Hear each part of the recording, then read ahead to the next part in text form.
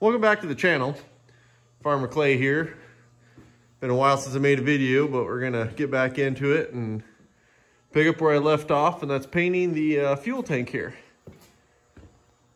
Gotta pull the caps off, and I'm gonna pull that sending unit out, I think, or I might just leave it in there and cover up the wires pretty good. Just get a nice good coat of paint on it. Everything's sealed in, so gonna get everything pulled out of it and get her wiped down, cleaned up. Try to see if I can't get that last little bit of paint off there and hit it with some primer and see if we can't make this thing sparkle nice and pretty orange. And then while that's drying, I'm gonna come on over and do a little bit of work down under this undercarriage and get that spring mounted up down in there. Get these bolts free and get that spring that's on the floor there. Get it put in and see if I can't get some of that kind of polished up and get the benches on it cleaned off. It's the curse of the crawler. You know, you got the tracks to work around and put everything on. So once the fuel tank's done, then I'll put it in there, drop a battery in, and just run some temporary cables and see if I can't start it to roll it out. My goal is to get it out the door under its own power, get it moved over in front of this bay door, and then I'll back it on in here and into this area and see if I can't get it, park it right in here in front of the toolbox and move some stuff around. It gets my big bay open for winter stuff for the big tractors and get some oil changes done on that, and I can keep working and painting and getting everything done on this crawler that needs to be done. So I might drive it in nose first and leave the back towards the back of the door. I think that's how I'm gonna do it. So that way the engine's forward instead of backing it in. I'm gonna drive it in.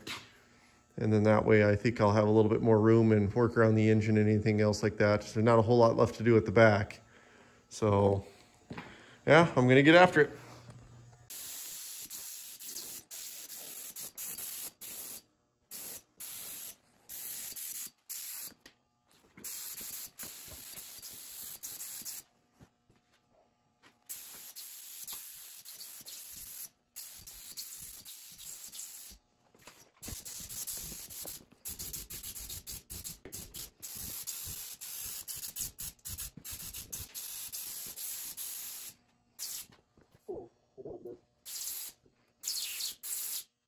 What's that on it?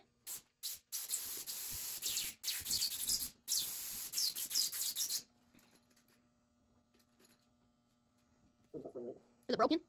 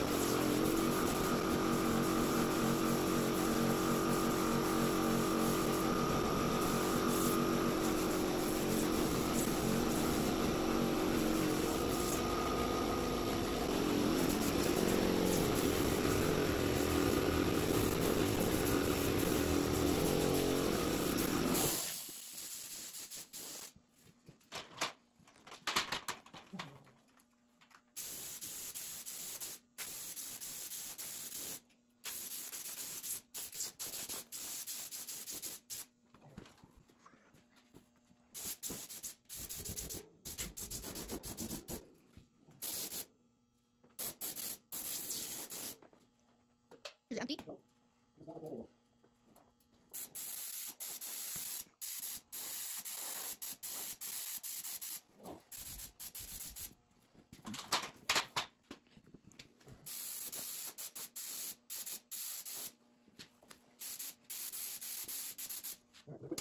Bring what?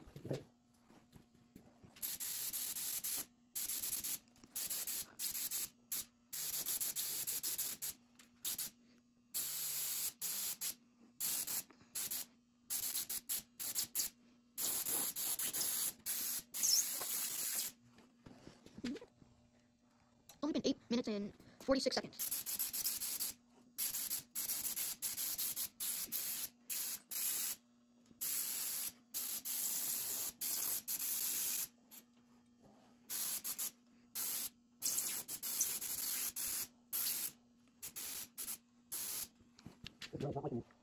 Might need to get a new one. Yeah.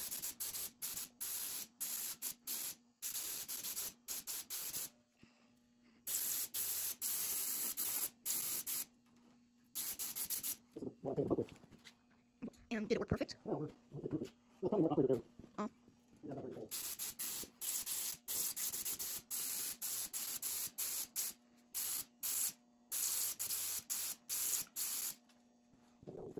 Got thick?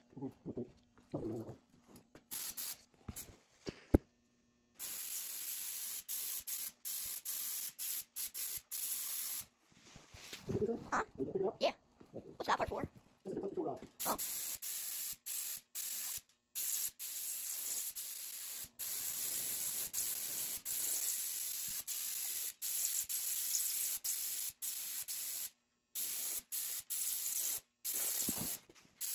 Oh, that light on. Oh, the camera lights on. Not the big pieces.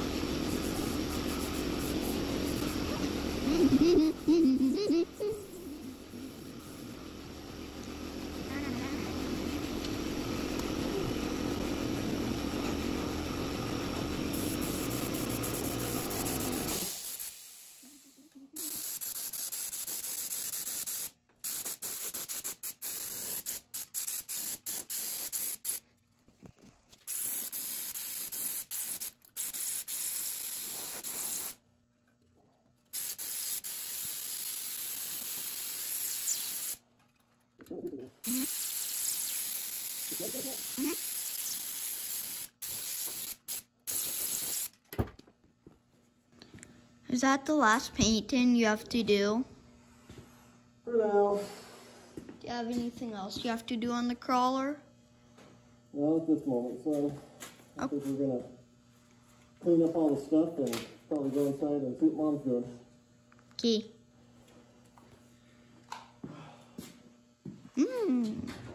Don't me pause it. Let me see it. Now we got the Seamus out here helping. So the paint gun was acting all weird, and I'm not a painter by any means whatsoever. So I think it turned out pretty good. Got on top, looks good. I don't see any runs in the tank, but it'll get another coat. And I'm just using some Van Sickle, I think, from the local tractor store, so. Yeah, these parts are a real pain when my gun only wants to spray in a downward angle. Oh, I got a run in that one there, but you know, if anybody sees that one, they're gonna be underneath my crawler, and I might not like them anyways. So there might be a reason why they're under the crawler. But, so I got these things painted on up. Figured, well, I had something mixed, might as well get them all done. They were all sandblast ready to go. This is the heat shield cover for on top of the exhaust manifold that protects the fuel tank. These are the two trays for underneath your feet. Kind of belly pan trays, but alongside the transmission. These are the foot brackets, and then this is your clutch rod that goes to control and to engage your clutch. So, but, well, I'll get this stuff cleaned up and we'll end it there for now. And not much progress there, but we do have these primed. You saw that in the last video. I redid some of my wire hangers here today, getting prepped to kind of help hold still. That'll be black. It won't, that'll be a heat shield black on it. Everything else will be orange. I forgot to prime this one the other day when I was priming, and this is the most important one of all of these, besides the fuel tank itself, because this holds a fuel tank, and without that, I mean, I could put it on without paint, but I figured if I got it mixed up, so I got that primed real quick. It's ready for paint as well as everything else. So I got my paint stir going over here, getting it all blended on up in here, and I'll work it around here in a minute when I get my hands freed. But getting that all worked up so it shouldn't have any clumps or any of that stuff in there. I do run it through the filters and that, but got my paint gun set up. So I'm gonna read up on my instructions on what my mixture ratio goes. Got a little enamel hardener to go into it. And then once I kind of get it all set, I'll hit it. I just buy a single can of clear coat and I'll clear coat it up. And I have found that with these paints that if you clear coat it, it helps it and it doesn't fade out. If you don't clear coat it, it fades out in a couple of years. Just the tractor paints. It's something that I've kind of started to do. I didn't do it in the old days, but I've been doing it now. So I'm kind of following suit. If I'm wrong, I guess somebody will correct me but it's worked for me so far. So I'm gonna get back at it and get that paint ready to go and get my mixture set, and I will touch back with you after everything's kind of painted up. All right, well, I got some orange spit out.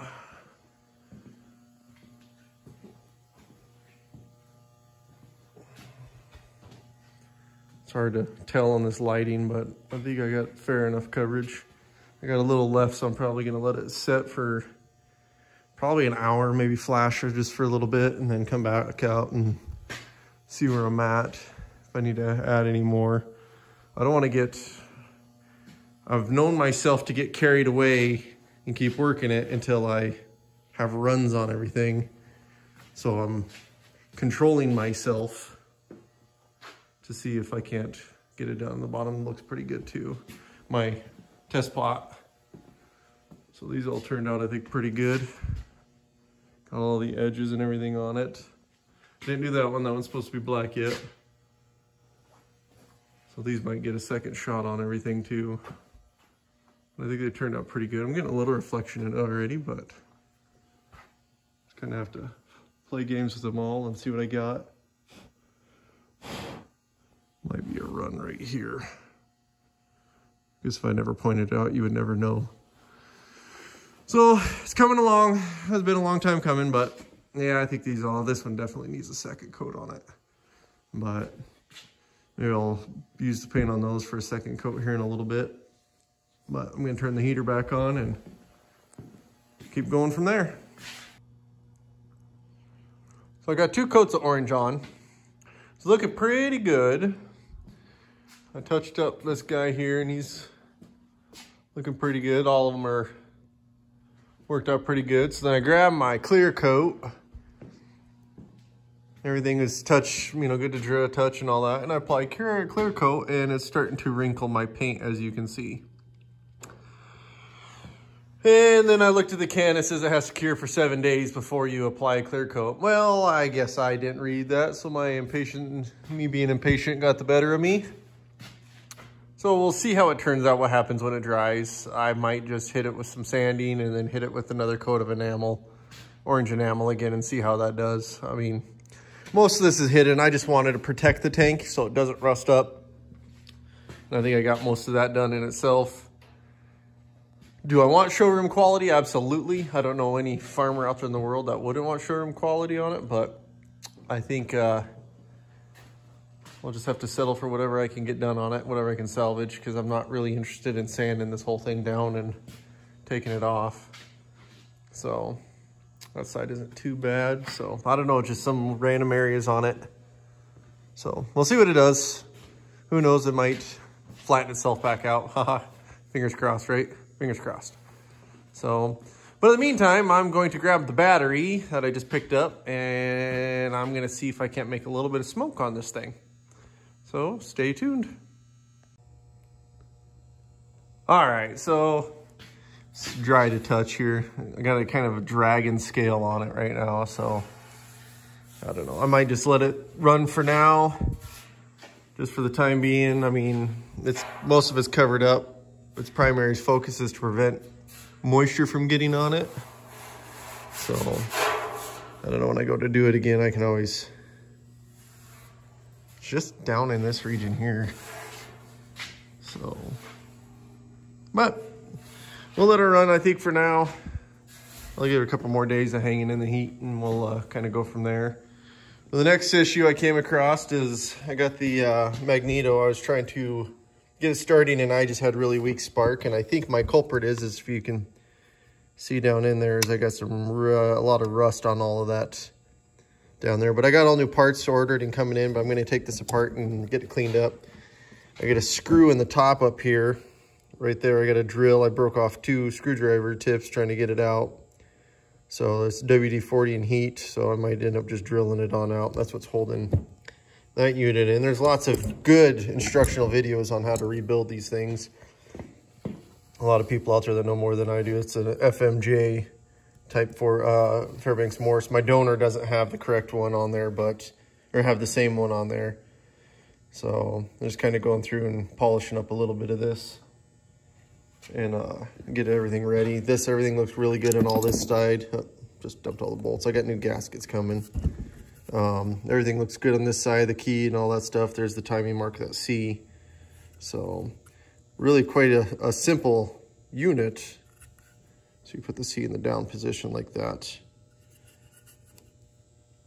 So I'll finish taking this apart, and I'll get the armature, I think is what it's called, out of there, and I'll go put in my lathe and just kind of see if I can't knock the rust off some steel wool or something, and then get a brush on the inside of this to just kind of knock the rust off of it and clean it up a little bit. So I'll see if that'll work. His bushing looks pretty good shape. Sorry, I'll focus on the camera. So didn't seem to have too much planing of that. The points looked in good shape on there. I don't see anything terrible on that, but I just think that I wasn't getting enough juice produced off this. But since I have it all apart, the part should be here in a week. So I'll get everything cleaned and prepped and ready to go. That gives me time to monkey around getting that screw out and getting the rest of it ready to go and cleaned up. So that way when the parts show, I can slap it together, get my adjustments set in, and move forward from there. See if I can't maybe get this thing to go. So I just put a temporary starting solenoid up on here and hooked it to the battery. Got a battery grounded back there. It looks terrible up on here. That's my jump pack. I just put a trickle charger on that, so that way it keeps it going. But yeah, just trying to see if I can't get a little bit of spark, but I wasn't getting much. Spark plugs don't look terrible, but I got to read up on some of the gapping on that. So, and we'll kind of get everything cleaned up. I got a bunch of dirt down at the bottom of that, grease and stuff from years and years. So I'll get that cleaned up, and a couple bolts to tighten up across there too. So I'll keep plugging at it. All right, so I got that pressed out. Everything went good on it. You can see the rust on this. You can't conduct electricity through rust. Maybe I'm wrong, I don't know. I've always made sure that I didn't have rust on that stuff when working on small engines and stuff. But yeah, I mean, you can see it's pretty well covered in there. The bearing's okay. I might just repack it. I think I'm just gonna repack it with grease, sorry. Repack it with grease. Call that good. But yeah, the side's just as bad there too. So if you can't conduct, then you can't get spark. So we'll get that cleaned up.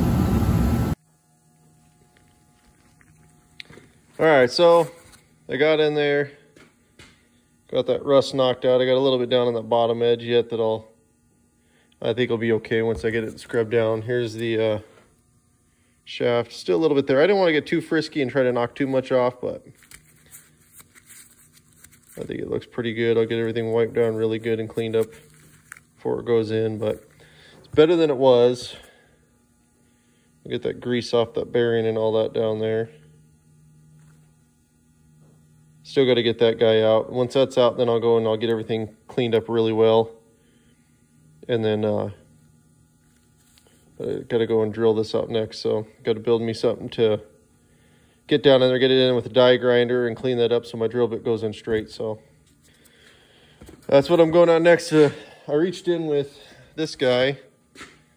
One of my friends gave me a bunch of tools that his dad had when he passed away, and it's just a Harbor Freight guy, a whole pack of them and all that. So I used the brass so I didn't get too aggressive in there, just to flush the rust off of it, and that's what it did.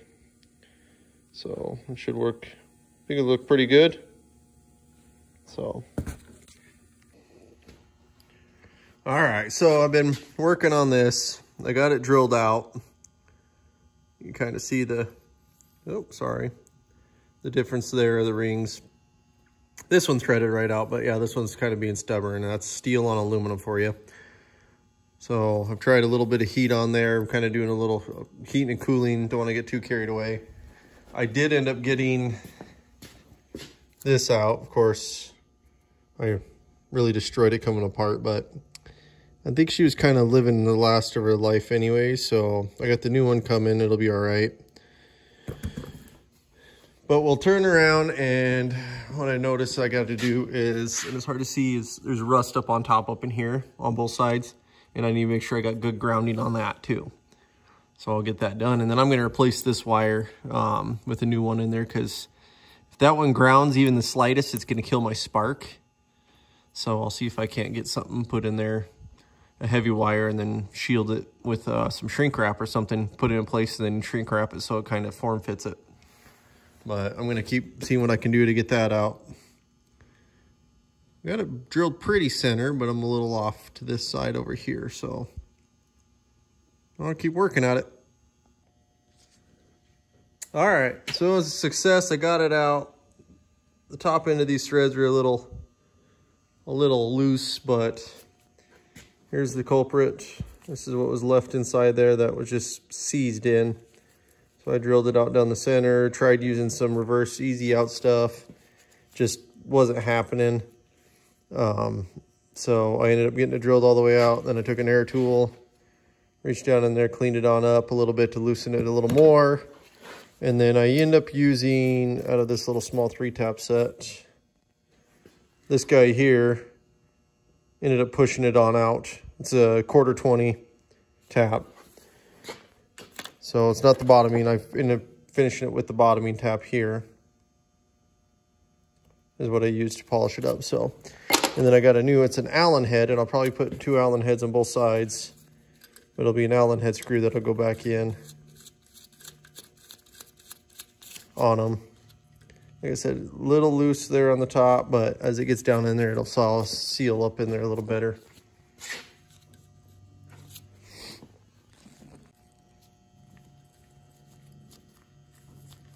Yeah, we're down into original threads there. So, like I said, it's loose at the top, but I'm probably going to put some blue Loctite on it, so that way the next person can struggle and hate life.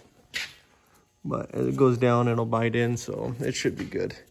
I can't over drill it.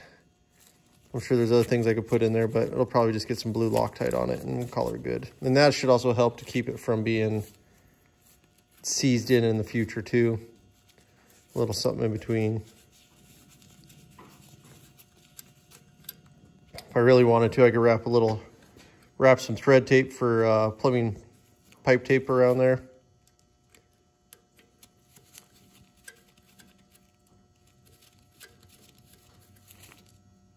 Yeah, it's pretty snug. So it's kind of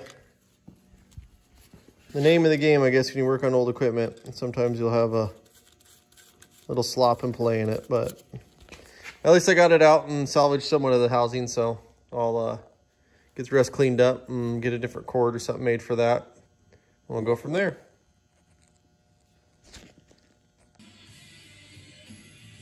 So, oh, hang on here. I'm gonna shut the radio off. So I got the shaft pressed in. I put a socket over the top of that. I used a deep well 5/8 impact socket. Put it on there, and then I took it to the press and pressed it down in. So kind of got that. I'm waiting on some of the parts for sealing that back up. I got a new snap ring I'm going to put down there because the video I was watching says, watch that snap ring, it likes to fly. And sure as heck, I don't have a clue where it landed in my shop, and there ain't no finding it now. So new snap, 9/16 snap ring will fit on down there against that to help lock that in. So this side's all clean, ready to go. I'm going to get my new wire built for the inside to get that back through. That comes out there. And then I'm going to get the plate on, and I just want to see how it rotates, make sure nothing's catching, because it has a little play without this other bushing here on this side. So get some of that stuff cleaned up and assemble a little more. I'm not going to get super in depth on it. Like I said, there's a lot of videos on how to rebuild these FMJs from Fairbanks Morse. So the one gal, she has it, and she has all the parts listed, and you can buy them from her, or you can get the parts elsewhere. So, but just kind of get a little bit put together till I wait on the rest. I did scrub that out pretty good, but that stuff's just caked in there, and with the bearings still being in there, I didn't want to get too frisky. So, and I did repack it. That's high temp grease I put in there. It's a heavy axle grease that I use, but once I get the new washer and all that, it'll seal it on in there nice and tight. So I'll put a little more together, and maybe I'll come on over and start putting some hardware in on this to get this set up for the fuel tank. Here's the old strap that went across here. That's just a cotton strapping that they put across there for holding the fuel tank. So I went to Joann's, the local fabric shop we have here, and just got the same thing. That's just a cotton. And then I got some rivets from the local Tractor Supply that will rivet into the two small pieces. Each get a rivet, 2 rivets here and here. And this will flip. I touch it, his hand's kind of oily. So it flips up so that cotton sits right in there for the fuel tank to rest on. So I'll maybe get that bolted up and some of that stuff done, because that stuff can be done and it's not going to hurt anything. So, and we'll get it ready. Maybe I'll lay the fuel tank down on it and hook up the fuel, run the fuel lines for now to see where we're at on everything. So just trying to get it a little closer to where I can run it and get it driven out of the shop like I want. All right, so it's been a couple days. A bunch of parts showed up on it. We got the new rubber gasket, new coil, new points condenser and rotor. So I'm going to assemble this, but I got to reuse this ring first. And that goes down in first against that bearing. Down in like that. And then the rubber seal goes with the grooves up. See, there's a flat side and that. Once again, there's more thorough, better articulated videos from much smarter people online. So that goes down in there, and then this guy comes in like that. So I'm going to take it over to the vise, and I'm just going to tap that down in. I don't know, we'll see how it goes in. I don't know if I'm going to do the chisel marks that just kind of swelled on there, or maybe just do one to help lock in. We'll see what it does, but I'm going to go to the vise and do that real quick. All right, so I got that other one put in there, tapped it on in and locked it. It's pretty firm, so I'm not gonna maul up the aluminum, I don't think so. It fit in pretty good. So I'm just gonna go ahead and rip this thing the rest of the way together. I guess if anybody has questions, leave a comment or, you know, down below on any of that. And I'll keep assembling and see if I can't maybe get a little spark out of it today. So I got that side finished up, got that nut put back in there. Haven't folded the washer yet on it. I'll wait till the end before I install it. I got the new wire put in. It went a little heavier gauge wire, but that is a shrink wrap, a heat shrink that I put on there. And ran it all the way around, and it shapes in pretty good. So it just has 2 levels of protection on it. And I put it in loose, and then I just reached in with my lighter, actually I used my torch and just kind of gave it a little heat, and it gets everything lined up, so it come out pretty good. This is the original that was in there, and I just figured I'd upgrade it with a little heavier wire and also with the better coating on it. So all that is just to ground it, and I don't want that arcing across and grounding out and killing my engine. So it comes up and leads to that. And then this is a manual kill, so you can reach up and kill the engine there, or you can run a wire up to a switch to ground it out up there. So I'm gonna probably do a solenoid type style where when I provide power to a solenoid from the key ignition, it will flip the switch in the solenoid, actuate the solenoid, and it will shut off the ground. But once that solenoid loses power from the key ignitions, when you shut the key off, it will allow the ground to go through the solenoid and onto to kill the engine. So that way I don't have to have an extra ground switch. So I got my helper out here, so he's learning all about points and condensers. So I was going to teach him about spark gap and what happens when he listens to Dad and holds the spark wire while Dad spins it. So we'll see if we could catch that on film too. So here they are installed. So the tank sits right down in that saddle like that. So those are sitting pretty flush, even recessed in a little bit into that, which I was after. That's what the bottom looks like.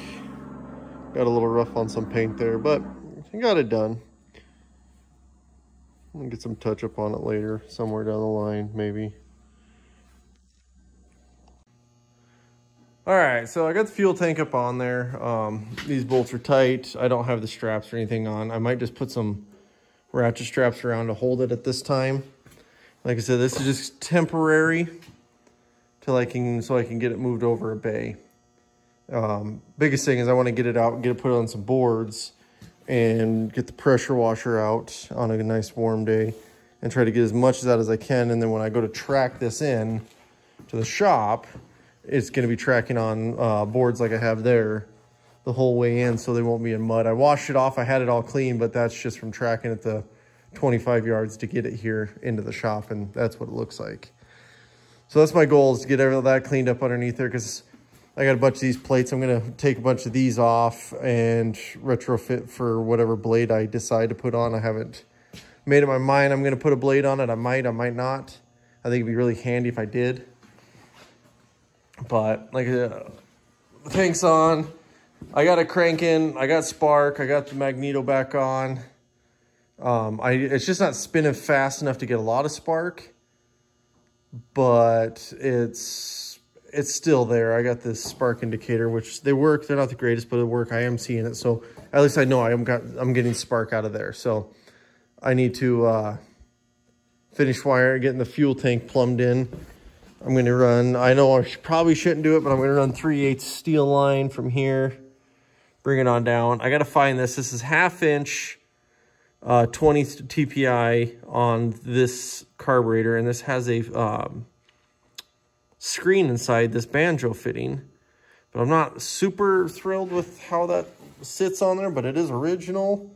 So I think I'm going to run this towards the block, bring the fuel line over, bring it up, and send it on in.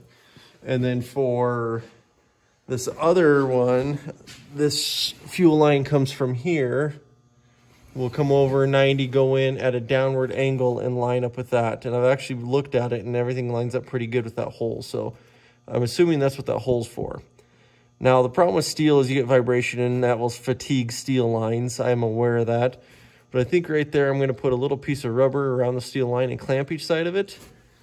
And I'm probably going to maybe put a piece of rubber hose on it and clamp it here and maybe up here or something, or kind of put them on and maybe as a vibration dampener. I've seen that done before on big trucks where just randomly, Cat or Cummins or Detroit, they would have a piece of rubber clamped onto a steel line for vibration dampening. Maybe it'll work, maybe it won't. I guess we'll all know together if it does. Leave in the comments what you guys think, if it's right or wrong. I know copper should probably be the way to go. You could do rubber, but I'm not a big fan of rubber. I think it kind of looks a little floppy and sloppy sometimes, but it does work good. It doesn't ever crack due to vibration, just weathers out. So, but I kind of want to do steel lines. I think that'd be I can get them nice and crisp and straight. I've done them before on other tractor repairs I've done. So, but she cranks good. She sounds good while cranking. This is totally approved by experts only, so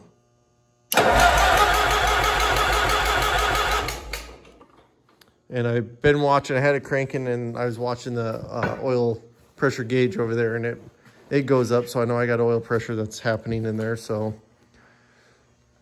but I think that's going to be it for this video. I got a bunch of links, a bunch of them together. I'm going to stream together that have been taking place a little bit, but I finally got the fuel tank down. I got the new caps on. I got the fuel gauge put in.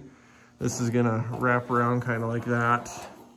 And then I'll send the wiring back over the edge down. So it should fit underneath the hood pretty good. So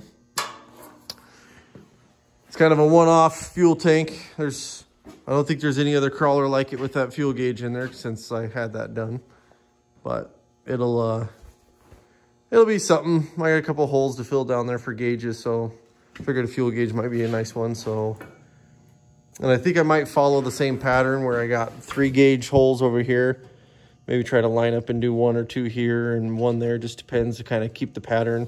Got to keep this hole here so I can reach my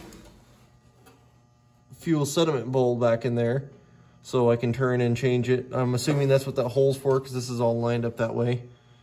But